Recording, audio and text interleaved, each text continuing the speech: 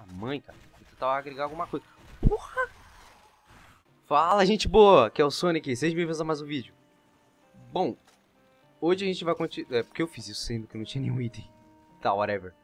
Hoje eu vou continuar a saga de Monster Hunter Freedom Night, né? Logicamente, porque se eu tô no Monster Hunter Freedom Night é porque eu vou jogar o Monster Hunter Freedom Night, né?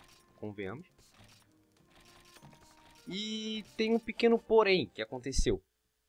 Como vocês sabem, meu computador não é um computador. Ele é uma máquina movida a carvão, praticamente. Porque como vocês podem ver, eu já tô com as duas estrelas abertas, tá ligado? Porque o que foi que deu merda? O meu HD, ele não é HD de computador. Ele é HD de notebook. Porque o meu outro HD de 1 TB pifou. E aí, se ele lotar, se ele ficar com muita coisa, ele acaba sobrecarregando. Eu não sei explicar, eu não manjo nada de computador. Eu sei que se ele pegar muito espaço, ele acaba desligando. E ele fica tipo ligando e desligando, ligando e desligando. Fica uma merda. E o idiota deixou o HD encher. E aí o que rolou foi que o computador simplesmente desligou quando eu tava renderizando o episódio. Que seria esse no caso, que a gente vai ter que matar um Guiadrome. Que é da... Que ele é aqui Quest, da primeira estrela, pra poder liberar as duas, né? E aí simplesmente o computador desligou e eu perdi o arquivo de áudio. Só deu tempo de renderizar o arquivo de vídeo. E aí eu não ia regravar o áudio porque o Flame tava em cal comigo na hora, tá ligado? Falei, porra, Flame, cheguei, vamos gravar. Aí eu fui lá e gravei com ele, tá ligado? Então teve muita piada, muita coisa que ia ficar meio merda. Tudo bem, eu fui idiota, eu podia ter só regravado o áudio por cima, mas não quis. Era fazer uma parada da hora mesmo, tá ligado? Então eu tô aqui gravando de novo. Mas eu não fiz muita coisa no episódio não, até porque o computador... Eu sabia que uma hora o computador ia desligar, mas na minha cabeça dá tempo de gravar, renderizar e passar pro pendrive. Porque, né, não deu, tá ligado? Então é isso aí. Ai, peraí que o nariz tá coçando. O nariz sempre coça na pior hora. Sempre assim. Eu não fiz muita coisa. A única coisa que eu fiz foi, né, matar o Guiadrome. Ele fica na área 6, se não me engano. É a 6, né? É, ou é 7. Não lembro. Faz tempo que eu jogo FU. Que eu não jogo FU, na verdade. Eu tô jogando mais o Third em relação a Monster Hunter. Mas de jogo que eu tô jogando mais hoje em dia, assim, né, desses tempos pra cá, quando eu consegui limpar o HD do computador sem o computador desligar no processo, foi o... Eu pensei, eu larguei o controle e pensei que era da cutscene, tá ligado? Tô jogando mais o Jojo do Play 1, né, do PS1, o Tolkien de PSP e o Monster Hunter Third. Não tem muito segredo pro Guiadrome não, ele é basicamente um Guiapre grande. Então ele tem os mesmos golpes do... Ai, porra, tchau. Ele tem os mesmos golpes de um Guiapre normal. O único porém é que ele é maior, mais forte e ele gospe... bola de neve em você, essa merda aí, viu, ó, ele me acertou e eu fiquei com essa merda. Aí ou você pode ficar quebrando sua analógica pra poder soltar, ou você usa essa parada aqui que eu não sei o nome, Town Agents, sei lá. Ele é tipo um cleanser do Portable Turret, saca? Ele é bem útil pra monstro de neve, assim, tipo Blagonga. Blango também faz essa merda. E o Guiadrome em si, né? Então, como eu tava falando, não tem muito segredo de matar ele, tá ligado? É só você ficar esperto, porque ele é bem rápido. E vir com uma arma rápida, tipo uma dual, uma SNS. Ou uma katana, que também dá na mesma. Porra, Charlie, você vai ficar deitado aí, na moral, cara. Não sei se eu vou fazer um tempo tão bom igual eu fiz no último... no outro episódio. Tá na minha vida já, tá ligado?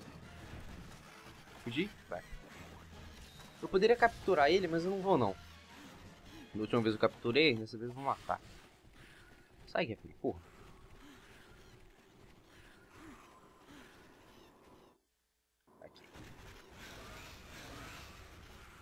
Provavelmente esse episódio vai ficar bem pequeno. Eu vou tentar... Mãe, cara. Vou tentar agregar alguma coisa. Porra!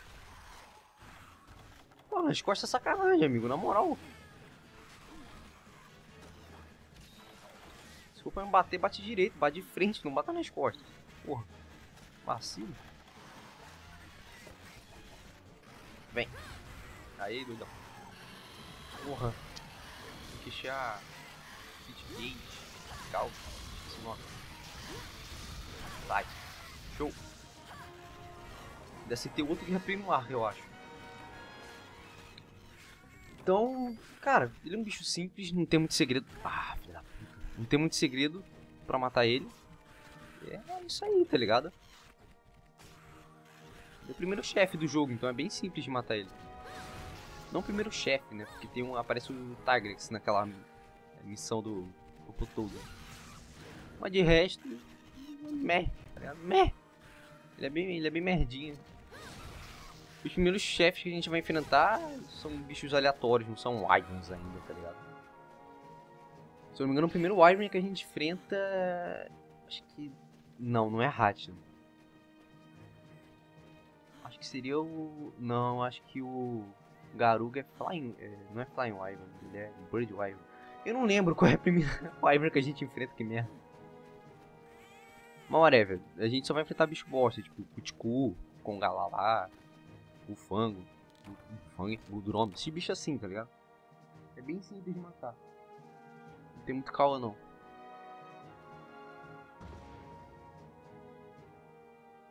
Esse bosta do povo. É. Da última vez veio mais item. E o Charlie tinha pegado uma merda. Ganhamos uma graninha boa.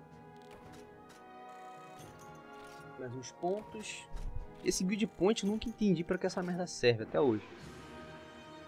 Sinceramente. Salvar. Se eu não me engano, libera algum diálogo pra falar com alguém quando a gente mata o Gadrome, não lembro. Também desculpa se faltou alguma... Como se diz? Alguma informação, mas... Se eu não me engano, a fraqueza elemental dele acho que é só fogo, né? Que é a única que faz sentido. Aqui a gente vai liberar a quest de Gathering, onde você só vai pra pegar coisa. Você não precisa matar ninguém, você não precisa fazer merda nenhuma. Só vai ter um papelzinho dentro do baú que você precisa pegar pra entregar pra acabar a quest. E ela é de graça. Então se você tiver tipo sem grana pra fazer nada, até pra pegar uma quest simples, você pode entrar nessa quest aí, pegar uns itens e vender, tá ligado? É bom pra fazer isso. Geralmente eu uso essas Gathering quests só pra poder farmar, tá ligado? É a coisa mais sensata de se fazer. Aí agora a gente liberou a Jungle e o deserto. Aí a gente vai ter que matar o Buldrome, a gente vai ter que matar o Velocidrome, o Cuticu, o Kongala, lá, né, Kongala lá, que tem mais um lá. O Gendrome e o Cefadrome. E vai ter que fazer essa quest que é um porre. Que tem que matar Céfalos e pegar a Piscine Liver, que é o drop mais difícil deles vir. Dei essa quest, na moral. Provavelmente a próxima que eu vou fazer vai ser o Buldrome e o Velocidrome. Vou tentar fazer alguma com duas quests, tá ligado? Pra poder não ficar... Ou eu faço o Cefadrome e o Piscine Livers. Também é uma boa ideia. Eu não sei. Ó, peguei um gato. Eu não lembrava disso. Tá, eu peguei um gato. Eu não sei se eu mostrei. Eu já tinha um Scorpion. Tá, esse gato que eu peguei é meio que uma treta pra conseguir você pegar ele. Não ele específico, mas... Tem outro NPC que vende gato, tá ligado? Deixa eu ver se consigo fazer ele aparecer. Que a coisa pra fazer ele aparecer é a velha sair da vila, tá ligado? Ver se ele aparece. A velha ainda tá aqui. Ele fica aqui, ó. Ele é um... Provavelmente no próximo episódio ele deve aparecer. Ele é um barrilzinho que fica aqui, tá ligado? Ele é um barril e tem um gato dentro dele. Mas só dá pra ver o olho do gato. Aí ele geralmente vai vender dois ou três gatos só. Eu nunca vi ele vendendo 3. Só vi ele vendendo 2, mas provavelmente ele deve vender 3. E geralmente é um gato bem básico, tá ligado? Não tem muita coisa sobre ele. Deixa eu ver. Ó. Ah lá, ele é level 1, tá ligado? Então isso aí até o próximo vídeo e valeu.